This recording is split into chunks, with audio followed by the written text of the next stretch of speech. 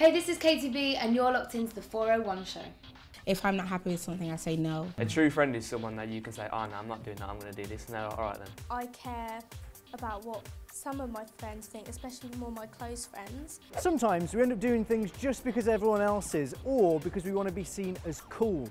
Following the crowd isn't always the best idea, but at the same time, nobody wants to be an outcast. So what do? That's what we're going to be talking about today. I'm Jimmy, and this is the 401 show. With me on the 401 show today, it's singer-songwriter Misha B. Woo! Hey, we've also got rapper, dancer, presenter, it's Aidan Davis. Woo! Triple threat. I held up 4 fingers for triple threat then, can't even count. And of course we've got our 401s Megan. Hello Megan. You can clap yourself, it's all right to clap yourself, don't worry about that. Thanks for joining me on the show, guys. Thanks for coming down. So we kicked off the topic last week with a Speakerbox from Katy B. Here's what she had to say about how difficult it is to be different. You only get one life, you only get to be young once, you only get to experience the things that you want to do, so you have to make sure that they are things that you personally really want to do and what makes you happy. Inspiring words from Katy B there. It was good, that. I like that. We've had a huge response to that video on Facebook, Twitter and YouTube. Jamie on YouTube says, I think we're all unique in some aspects. It may not be inherently groundbreaking, but we aren't complete carbon copies of another person. Good point, Jamie. Misha, Aidan, have you ever been asked to sort of change your image to be like someone else? Well, I've never been directly asked to, but I think from like just starting in the music, obviously you'll know this, you get compared to a lot of people. And you just got to be yourself, haven't you, at the end of the day. You can't make it as somebody else, because then you're always going to be known as, oh, that's that guy who's like the other guy. Yeah. You can never be that. How about you, Misha? Being a signed artist, there's the compromise with your team. They think some things are better for you, and at the end of the day, it's me that's going to have to reap the end result of everything. So if I'm not happy with something, I say no. Yeah, well, you've got to suffer the consequences. Phoebe on YouTube, she's been on, she says, at the moment, it's like it's wrong to follow the crowd and wrong to be different. The best way that I think we should deal with that is to try and stay true to ourselves and just not care about what other people think. What do you think about that, Megan? Personally, I care about what some of my friends think, especially more my close friends, and I care what my family thinks, and then I'll make my own sort of judgment on that. A true friend is someone that you can say, oh no, I'm not doing that, I'm going to do this. No, all right then. Yeah. See you tomorrow, all right then, I'll see you later. Yes, that's such a good point. So occasionally you might be encouraged to do something that's actually a bit dangerous or bad for you. So I've got a little challenge for our guests. Welcome to What Would You Do? And here is your host, Jimmy! Welcome. So this game is designed to see how 401 show guests would react in certain situations. You've all got a buzzer. You know what to do.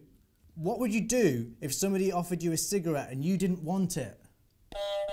Misha? Say, ew, no, I'm not about that life. Yeah, good reaction. I'm going to t-shirt with that on. Yeah, that is a slogan for life. Okay, what would you do if somebody told you to go and buy alcohol for them because they were underage and you look older? Aidan and Megan at the same time. No, these guys are underage. No, mate. Yeah, no, mate. Now, I've been asked this before, but I think it's actually against the law, so I just said no, it's illegal, get arrested. What would you do if someone offered you a drug of any kind by saying #YOLO and everyone has to try it once? Aidan. Say don't ever say YOLO again in a sentence. It's a really easy one, isn't it? Yeah. What would you do if somebody teased you for not wanting to do something and said they'd ditch you as a mate if you didn't? Misha? That person clearly isn't a friend. See you later, mate. It's as simple as that. Well played, guys. Well, good game, good game. Well, we asked some celebrities for their advice on how to say no to certain situations. Here's what they said. I think if somebody's trying to get you to do something that you don't feel comfortable doing, I think it's quite a straightforward thing. You look them in the eyes and you just say no. If you're doing something that makes you feel uncomfortable, then it just might not be the right thing to do. there is always an option for you to say no. Much cooler to be the trendsetter as well. People find that much more attractive if you're your own person.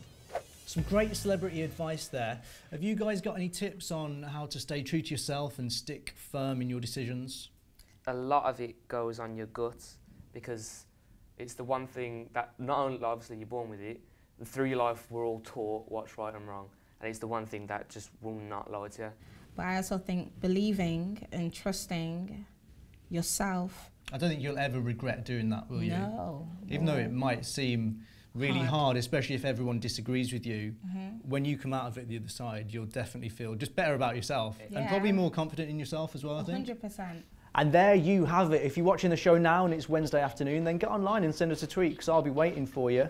If you're watching the show and it's not Wednesday afternoon, then I'm afraid you've missed out on that. But leave us a comment anyway, because we read every single one that we get. Next week, I'm going to be having a deep and meaningful conversation with Carrie Hope Fletcher, all about relationships. It's going to be good. Looking forward to that. I'll see you then. Bye.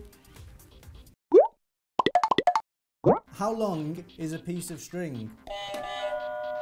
However long you want it. Why isn't the number 11 pronounced 1T1? Because that sounds weird. At a cinema, which armrest is yours? Both. Just to have the front or the back? Easy. It's comfortable.